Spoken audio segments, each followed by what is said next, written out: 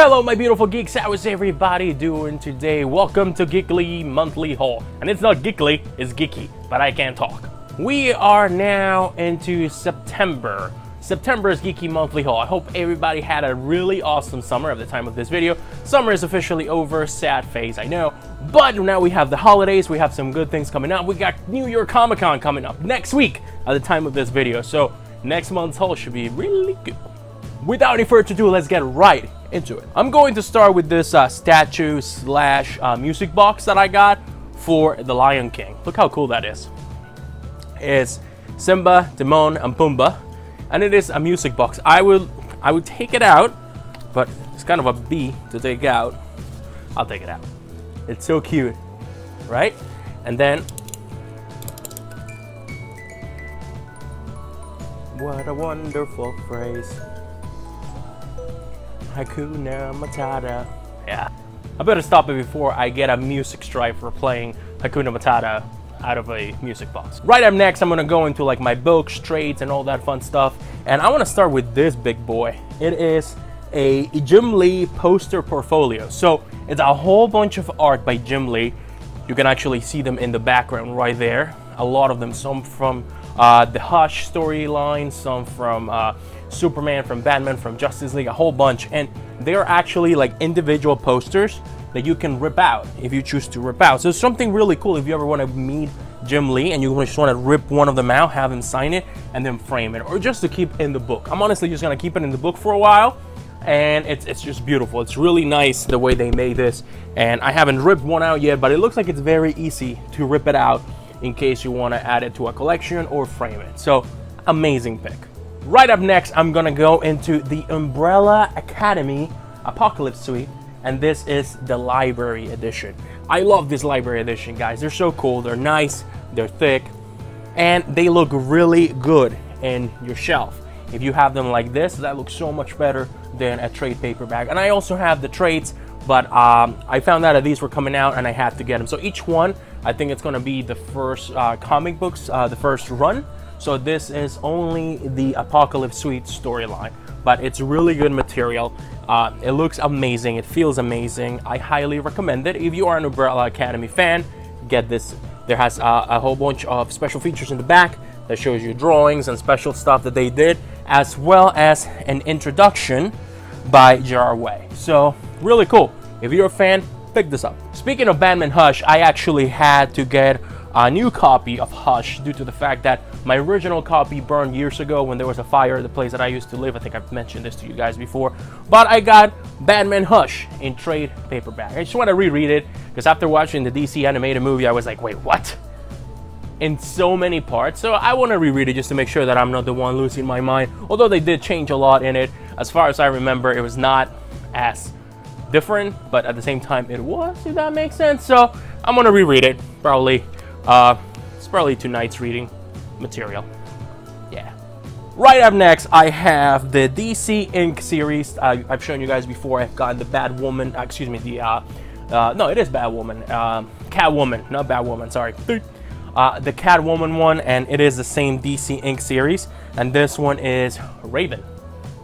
It's pretty cool, right? So this is the DC Inc. Raven, illustrated by Gabriel Piccolo. He's really good. He's out there. He's on Instagram. You guys want to check out his art. He's actually also going to be at New York Comic Con. So in case of you guys are going and you like his art style, you should definitely check it out. So this is a really good story. I just finished it recently. I'm not going to give you any spoilers, but I liked it. It's a different approach on the Raven mythos, and at the same time, it sticks to the root in a way.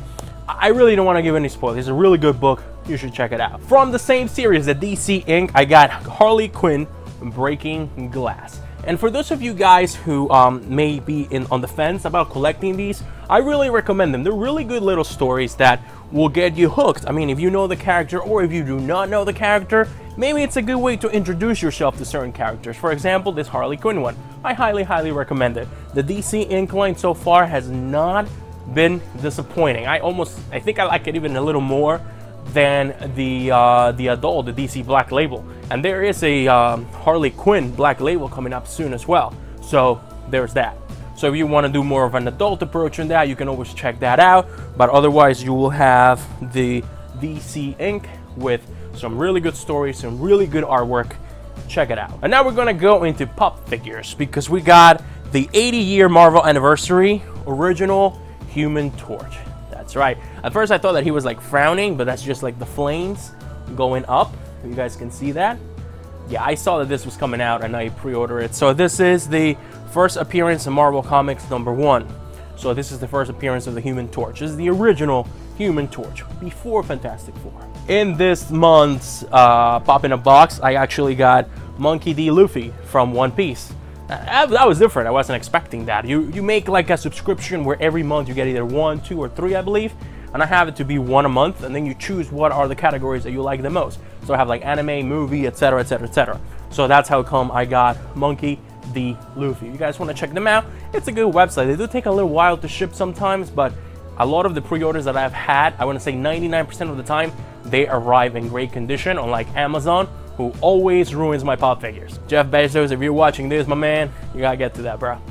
Alexa, what's Jeff Bezos' phone number? Sorry, I don't know Jeff Bezos' phone number.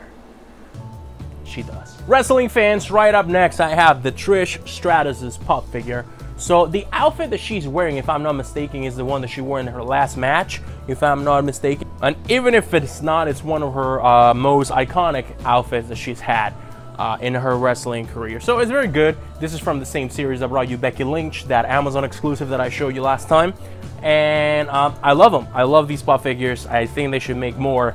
I am really hoping and waiting for a whole new series of like maybe classic ones, or even some of the new ones. Like I would like to have some sort of new AJ Styles. I know there is an AJ Styles, but we should have one like with him doing the phenomenal forearm or something like that. How awesome would that be? But until then, we have these. Right up next, I have Chuck Nolan and Wilson from Castaway, one of my favorite movies of all time.